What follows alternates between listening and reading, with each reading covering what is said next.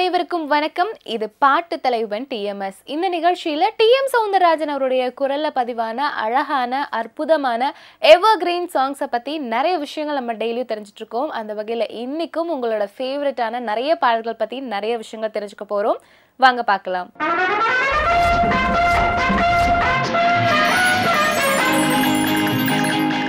பாட்டு தலைவன் TMS நிகழ்ச்சியில TM சௌந்தரராஜன் அவர்கள் பாடின வெற்றி பாடல்கள் பத்தி நிறைய விஷயங்கள் நம்ம தெரிஞ்சுட்டு வரோம் டெய்லியும். அந்த வகையில இன்னைக்கு அவர் எந்த திரைப்படத்திற்காக வெற்றி பாடல்கள் பாடியிருக்காரு அப்படிங்கறத நம்ம பார்க்க போறோம்.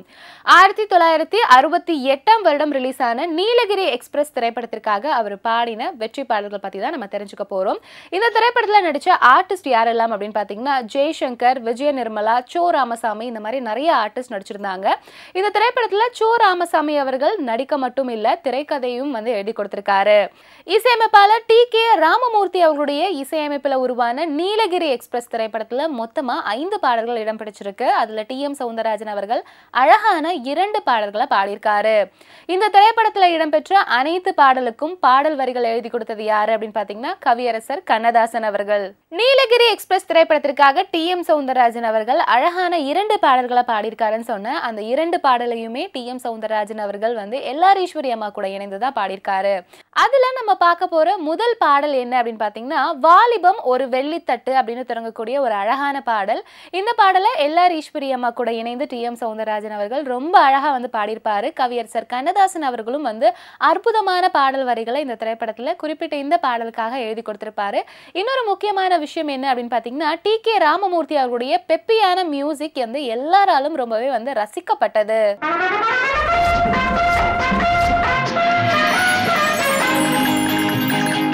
நீலகிரி எக்ஸ்பிரஸ் திரைப்படமானது ஒரு ரீமேக் திரைப்படம். எந்த மொழியில இருந்து அப்படின்னு பாத்தீங்கன்னா மலையாளத்துல ரிலீஸ் ஆன கொச்சின் எக்ஸ்பிரஸ் அப்படின்ற திரைப்படத்தை தான் ரீமேக் பண்ணி தமிழ்ல எடுத்திருந்தாங்க. இந்த மலையாள மொழி வெற்றியை தொடர்ந்து இதை வந்து கன்னடத்திலயும் எடுத்திருந்தாங்க. கன்னடம் மட்டும் இல்லாம தெலுங்கு, ஹிந்தி, இந்த மாதிரி பல மொழிகள்ல இந்த திரைப்படத்தை எடுத்திருந்தாங்க. எல்லா மொழியிலையும் வந்து ஒரு வெற்றி கண்ட திரைப்படமா இந்த திரைப்படம் அமைஞ்சிருந்தது. அதை தொடர்ந்து இந்த திரைப்படத்தை தமிழ்லயும் எடுத்திருந்தாங்க.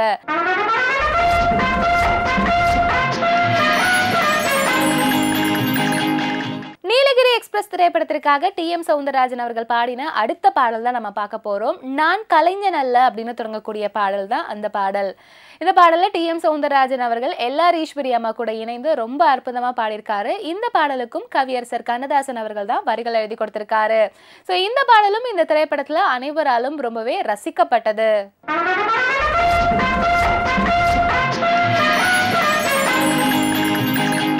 நீலகிரி எக்ஸ்பிரஸ் திரைப்படத்தை பத்தி நம்ம நிறைய விஷயங்கள் தெரிஞ்சுட்டு இருக்கோம். இதுல முக்கியமான ஒரு விஷயம் என்ன அப்படின்னு பாத்தீங்கன்னா ஒரு 2 லீடான ஹீரோயின்ஸ் வந்து இந்த திரைப்படத்துல ஒரு கேமியோ ரோல்ல வந்து வந்திருப்பாங்க. குறிப்பிட்டு சொல்லணும் அப்படின்னு பாத்தீங்கன்னா ஒரு பாடல் காட்சியில இவங்க 2 பேரும் இருக்கிற மாதிரியான விஷயங்கள் நம்மளால பார்க்க முடியும். ஃபர்ஸ்ட் யாரு அப்படின்னு பாத்தீங்கன்னா M பானுமதி அம்மா அவர்கள், இன்னொன்னு ஸ்ரீவித்யா அவர்கள்.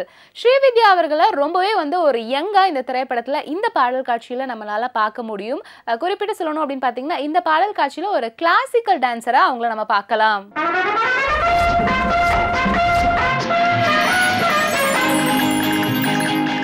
TM சௌந்தரராஜன் அவருடைய இசை பயணத்துல அடுத்துதான் நம்ம பார்க்க போற திரைப்படம் 1963 வருடம் ரிலீஸ் ஆன பார் மகளே பார். அந்த திரைப்படத்திற்காக அவர் பாடின வெற்றி பாடல்கள் பத்தி நிறைய விஷயங்கள் நம்ம தெரிஞ்சுக்க போறோம். இந்த திரைப்படத்துல யாரெல்லாம் நடிச்சிருக்காங்க அப்படின்னு பாத்தீங்கன்னா நடிகர் சிவாஜி கணேசன் அவர்கள், சவுகார் ஜானகி, முத்துராமன், இந்த மாதிரி நிறைய ஆர்டிஸ்ட் இந்த திரைப்படத்துல நடிச்சிருக்காங்க. இரட்டை இசையமைப்பாளர்களான விஸ்வநாதன் மற்றும் ராமமூர்த்தி அவங்களுடைய இசையமைப்புல உருவான பார் மகளே பார் திரைப்படத்துல மொத்தமா 10 பாடல்கள் இடம் பிடிச்சிருக்கு. அதுல TM சௌந்தரராஜன் அவர்கள் அழகான 3 பாடலை பாடியிருக்காரு. இந்த திரைப்படத்துல இடம்பெற்ற அனைத்து பாடலுக்கும் கவியரசர் கண்ணதாசன் அவர்கள் வரிகள் எழுதியிருக்காரு. இந்த திரைப்படம் ஹிட் ஆகிறதுக்கு இந்த திரைப்படத்தினுடைய பாடல்கள் ஒரு முக்கியமான பங்கு வகிச்சிருக்கு. அவள் பறந்து போனாலே அப்படின்னு தொடங்கக்கூடிய ஒரு பாடல். இந்த பாடலை கேட்காதவங்க யாருமே இருக்க முடியாது அப்படின்னு சொல்லலாம். சோ அந்த அளவுக்கு ரொம்பவே ஃபேமஸான ஒரு பாடல். இந்த பாடல TM சௌந்தரராஜன் அவர்கள் PB ஸ்ரீனிவாஸ் அவர்கள் கூட இணைந்து ரொம்ப அற்புதமா பாடியிருப்பாரு.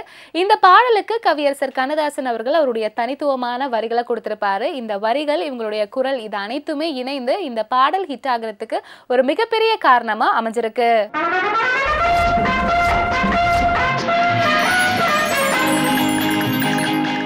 நீரோடும் வைகையிலே அப்படின்னு தொடங்கக்கூடிய ஒரு பாடலை TM சௌந்தரராஜன் அவர்கள் பார்மகளே பார் திரைப்படத்திற்காக பாடியிருக்காரு.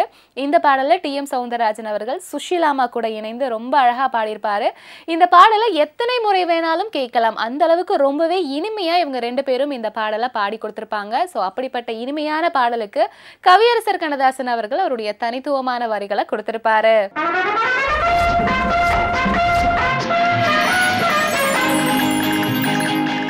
அன்றைய காலகட்டங்களில் வெற்றி பெற்ற மேடை நாடகங்களை திரைப்படமாக எடுத்தாங்க. ஸோ அந்த வகையில் பார்மகளே பார் திரைப்படமானது கூட ஒரு மேடை நாடகத்தை தழுவி எடுக்கப்பட்ட திரைப்படம் தான்.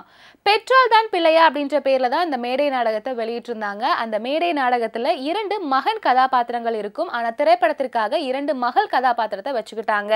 சோ ராமசாமி அவர்கள் மெக்கானிக்கல் மாடசாமி அப்படின்ற கதாபாத்திரம் ஏற்று இந்த திரைப்படத்தில் நடிச்சிருந்தாங்க. அவர் வந்து அந்த மேடை நாடகத்திலையும் அதே கதாபாத்திரம் ஏற்று தான் நடிச்சிருந்தாரு. ஸோ திரைப்படத்துல அவர் முதல்ல அறிமுகமானது இந்த திரைப்படம் மூலியமா தான்.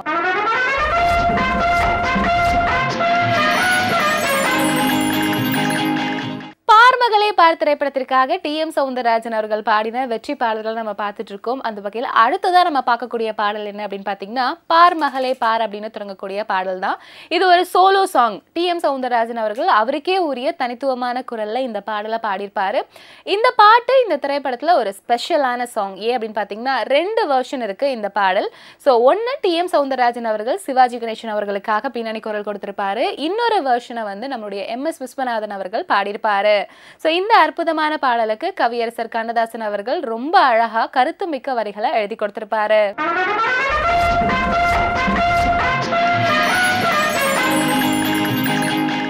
என்ன நேயர்களே, இன்னைக்கு பாட்டு தலைவன் TMS நிகழ்ச்சியில TM சௌந்தரராஜன் அவர்கள் பாடின காலத்தால அழிக்க முடியாத எவர் கிரீன் சாங்ஸை பத்தி நிறைய விஷயங்கள் தெரிஞ்சுக்கிட்டோம். மீண்டும் மற்றொரு நிகழ்ச்சியில் சந்திக்கலாம். நன்றி, வணக்கம்.